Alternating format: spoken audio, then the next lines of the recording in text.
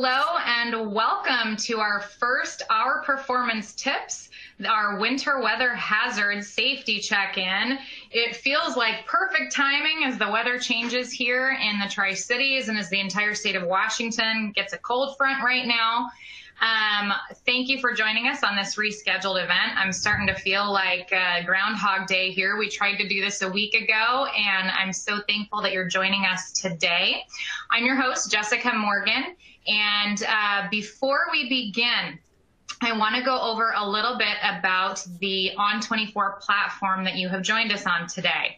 You will notice off to the left there is a question and answer section. Feel free throughout the presentation to submit questions to us. And off to the right, you will notice the speaker bio. You will notice some additional information for you to download, including our company's website. And at the very bottom, there is a menu bar that has a little bit more information. It has the ability to send this webinar to a colleague or friend who might find this information valuable. There's a way to contact us directly. And feel free to move things around. Each of these little squares can move around. You can minimize them when you're done with them. You will notice that we have 2 upcoming events listed that you can register for. So the first one is our big continuing education event. This will be on Friday the 26th at 11:30 a.m. Pacific Standard Time, and that will be with Joe Estey Jr. And it will be on the change management and the control imperative. Why do some improvement ideas flourish while others flounder? This will be a 60-minute discussion where he will share practical insights and experience gained from working with successful leaders who have learned to stay in control personally and professionally when the rest of the world appears to be spinning out of it. You can also register for next week's Our Performance Tips, which will be exposure risks of bloodborne pathogens. And that will be hosted by Seth Gully, one of our performance improvement specialists.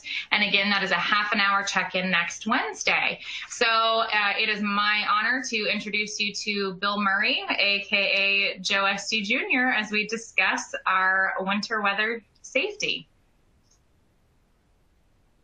There we go. There you are. Yeah, perfect. I was going to leave the presentation all to you in a surprise moment, one of those ahas. Yay! If that happens again, just give it about 3 seconds and I'll relog and log back on. I don't know what happened. Perfect. Well, we're working now. Perfect. So I'll go ahead and start up. So thank you very much for attending. We're going to go through this Our Performance Tip that Jessica talked about, and it's on winter safety. Very appropriate for right now. A lot of you might have nice sunny weather and 50 to 60 degrees, but at least where we're at in Washington State, big storm's coming. They call it a lowland storm. So it's going to hit everybody, not just the mountains like where I'm at. And that'll be tomorrow and Saturday. So some unexpected conditions. Where I am, and why this is important to me, is because I am up in heavy winter weather. And so I've been up here only about 4 months. We're in the middle of the mountains. We get about 8 to 10 feet of snow a season. It drops about 2 feet at a time. So some of the stuff that we've had to learn, and these main topics, would be that walking safety, and I'll go through that, and also working. So various types of equipment, different types of stuff you do in the winter. So when we talk about change, that's one of the biggest changes for us and for you possibly. You go home at the end of the day, it's sunny, you see the ground, you can walk on the sidewalk, you can look at your grass, and the next morning you wake up inevitably and you got half a foot or even 3 inches, even 1.5 inches of black ice is just as bad. And so it's one of those unexpected conditions. And now you actually not only have to get to work, but you have to walk to your car, scrape off your car. There's so many things that are included in winter safety. And on top of that, you get a little panicky. For me, I got about 1,000 feet of driveway just to get out. I only have one exit point from my house. So just to get down the road is complicated, and I have to shovel and plow and blow. So there's a lot of the tips that I'll talk about that we've had to do that we've learned. We've made mistakes multiple times up here, and just wanted to share some of those tips for you. Before I get into it, the intention of this is you will have this video. We'll have it on our YouTube channel, Lucas OPT, and you can use it in your Monday morning tailgates, your back to works. So that's kind of this type of presentation. So I'm hoping you can use that in the future. So we'll go through each one of these. Walking safety, we start just kind of, this picture's pretty appropriate. This kind of looked like me in October when we got 9 inches overnight and it was unexpected. And we had planned all along how we're going to plow, how we're going to blow, how we're going to shovel, all those pieces. And then it became reality. And so I think I walked about 30 feet out in the snow and realized my road was gone. I couldn't see my stairs. It was a whole other ballgame. And so I walked like this guy out in the middle of nowhere and got immediately overwhelmed.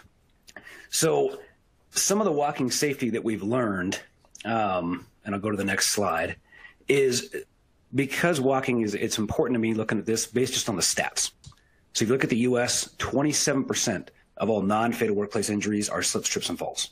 In the UK, it's 37%, with 28% of it being fatalities. That's a huge number on both fronts. That's not little.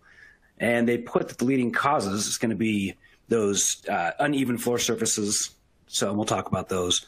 Unsuitable floor coverings. That happens a lot in the winter involving area rugs or those rugs you have in the interior of your building. The wet, slippery floors. There's a Y missing, and I own that one. It's not slipper floors. But those wet, slippery floors are awful. And like I said, it's these unexpected conditions. You go to work and it's normal one day. You come to work the next day. Not only are you driving through bad weather or getting to your car in the first place in the bad weather, now you're walking into buildings and the conditions completely change. That change in levels as well. And I'll go one interesting part of that with the change in levels is back in medieval times, I don't think they had much for human performance improvement, but the fortresses would build their stairs at uneven depths because humans have to have the same depth on stairs. And if you've ever noticed that, you've been walking on the same level and you've tripped on something, tripped on a sidewalk that got pushed up by a tree root. Stairs are the same way. Now, they did it intentionally. They did it so that the enemies or people invading didn't memorize those stairs. They didn't know the depth, and they would trip. All the armor would clatter. Obviously, they would hear that, and they'd be fine. Now, none of us are trying to make uneven surfaces at our buildings, so, operations or HR safety trips. And we are not malicious. Usually, it's actually more innocent than that. What happens is we'll go in and we'll see either an uneven surface or a rug that's bunched up, and we say, okay, maybe we'll fix that in a little bit. Or, oh, I got to run, but I'll fix that later. Well, you've seen it, but the person behind you hasn't. And I'll talk about that in a minute a little bit more in depth. So the next piece, and we're going to run a video. This is my property where I live. And I want you to look. You don't have to chat it or Q&A it. I want you to count what you think as far as the transitions go from when I'm walking. What I mean by that is like a transition from ice to bare concrete to steps. So just think when you're watching this, how many you see. A special note when you're watching this, the camera is pointed down so you can see the transitions. My head is not pointed down. You never want to walk on slippery surface or regular surface with your looking down. Some of us have heads that are a little bit heavier than others, so you tend to fall forward. It's the camera is pointed down. So just so you're aware, I'm not walking dangerously in this. So we'll go ahead and run this video.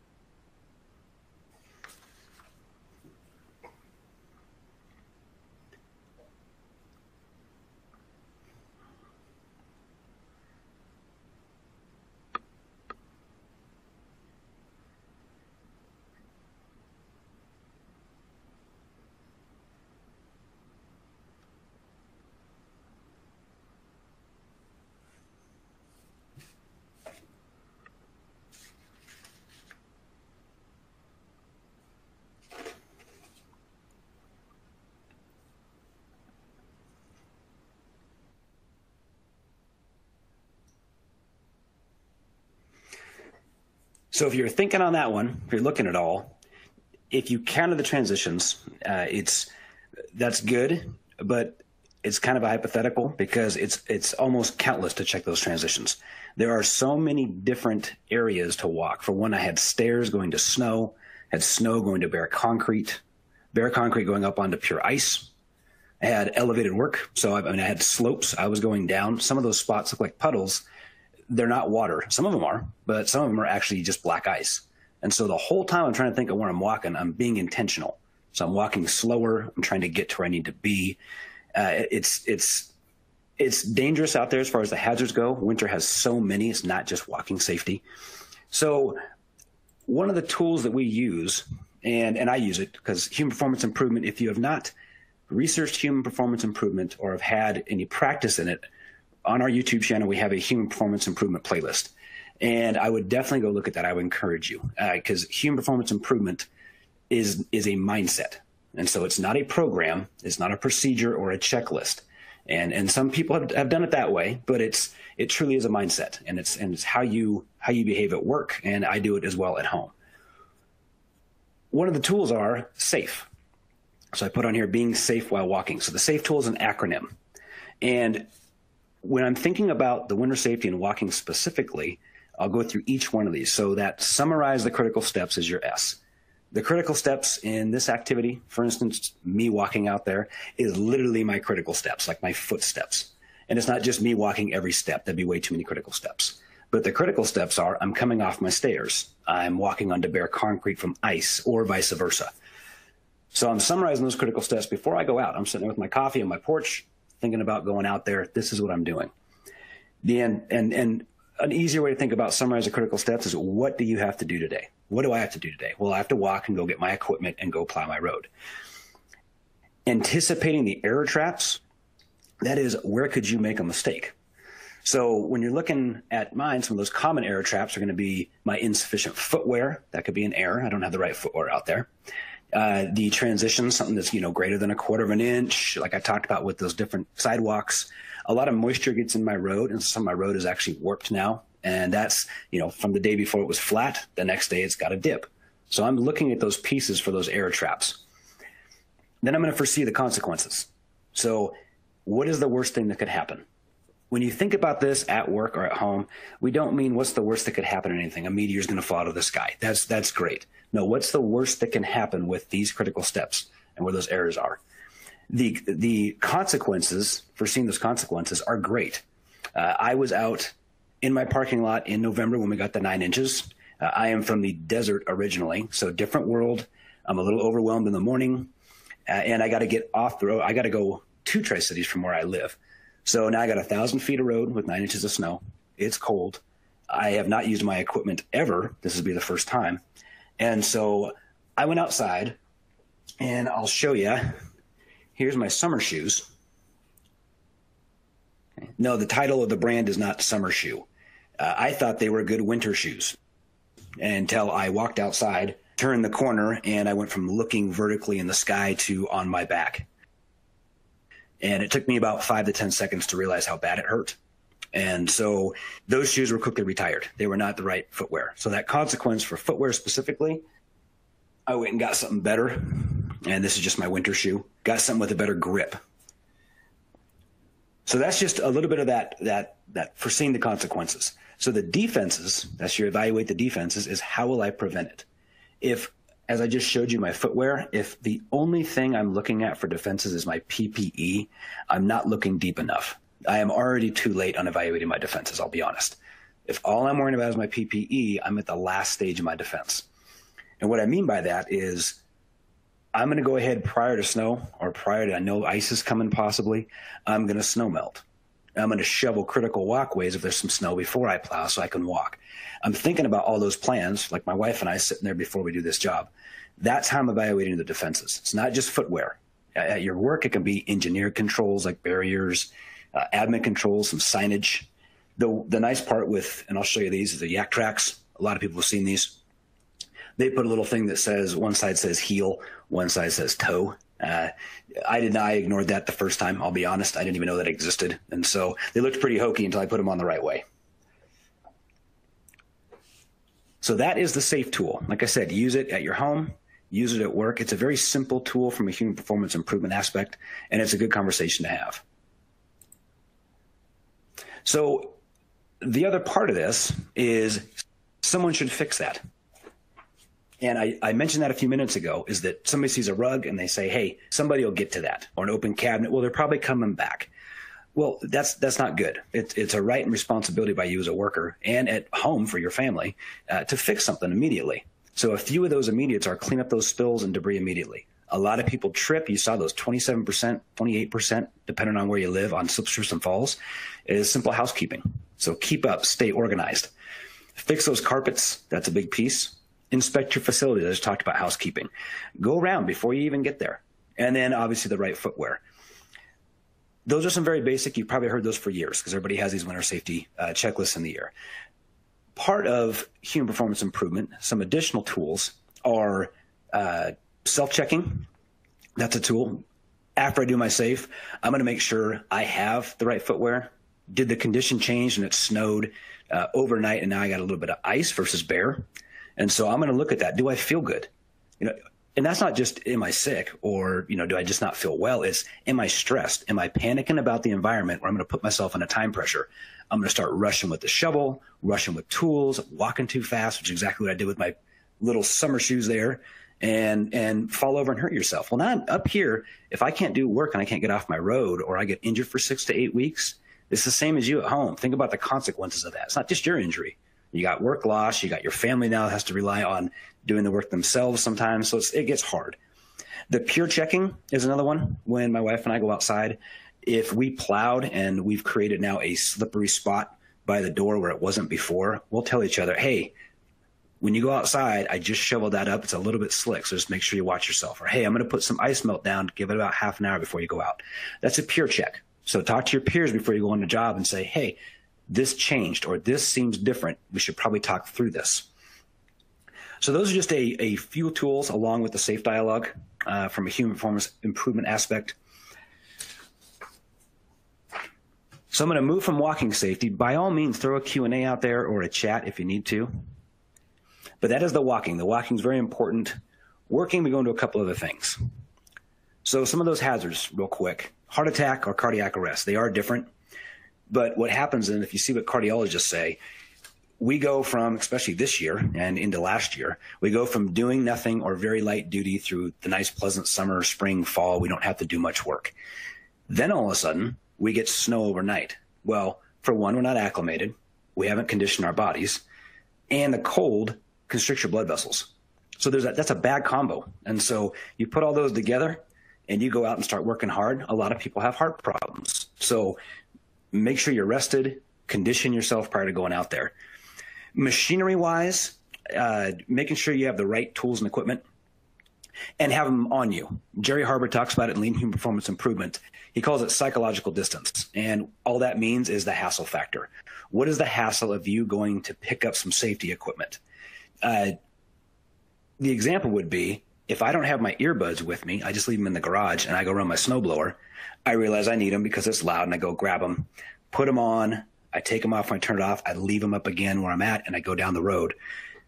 The distance of your safety equipment, if it's not right next to you, we generally tend to forget it after a few steps.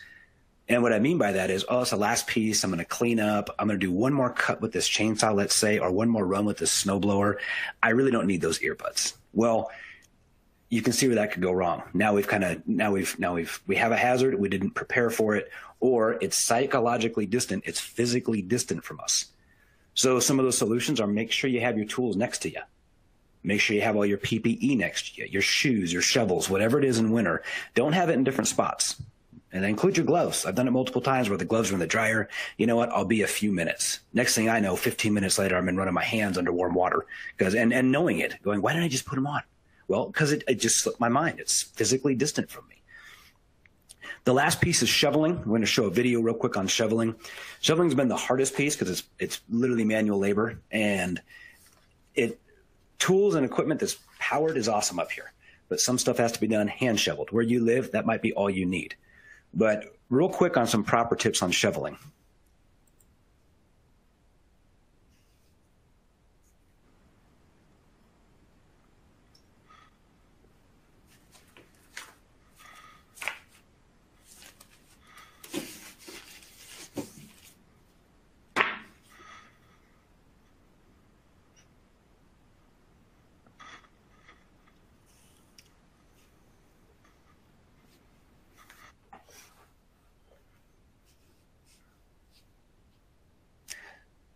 So that video was of me, obviously. And if you look at the scenery, that there was a hose bib out there. It was about 5 feet high. So I'm currently standing on 5 feet of snow.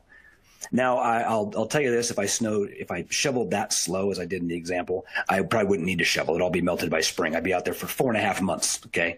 It was just a very slow, exaggerated way to do it. But what I mean by that is I was trying to show you keeping the back straight.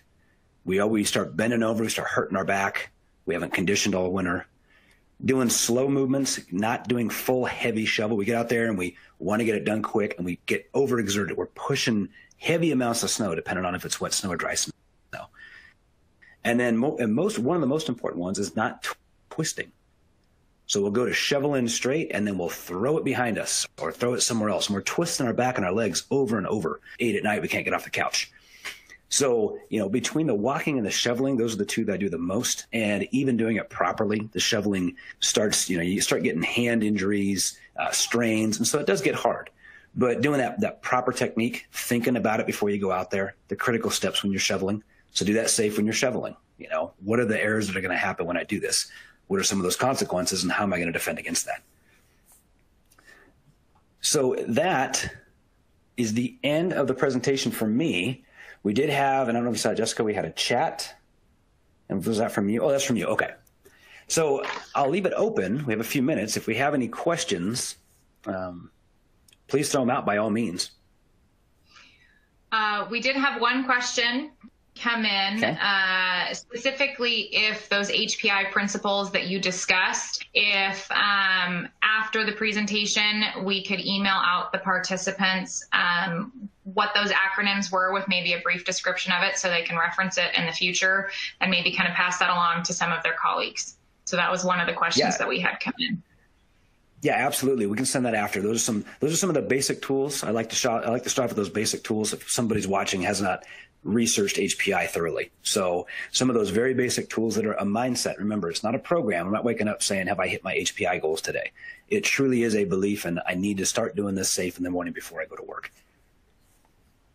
Absolutely. We're there. We'll wait a little bit longer for any more questions that anyone might have. But I know for me, how many times I go out and shovel my front and I'm in a hurry because I've got kids or I'm trying to get back in the house to get back to work. And you're right, 8 o'clock. God, I'm getting old. No, it's just because I'm not shoveling properly. So I want to remind everybody while we wait a little bit longer for any questions that you might have to, while we're still running this webinar, to take a chance to download any information that you might want to. We've got our company brochure for you, or to take the time to register for next week's our performance tips and our end of the month continuing education event. So take the time to do that. I don't see any other questions coming in today. So look for an email from either myself or Junior regarding some of those acronyms and the SAFE and the self-check so that you kind of have those top of mind. I would love to thank you all for joining us today, and thanks for bearing with us with our little technical glitch at the beginning. Maybe I jinxed us with talking about Groundhog's Day a little too much at the beginning, but man, I was getting a little worried there, Joe. I'm glad you were able to come. Yeah, so was I. So again, thank you all for joining us for our first installment of our performance tips. This has been great, and we look forward to seeing you all next week.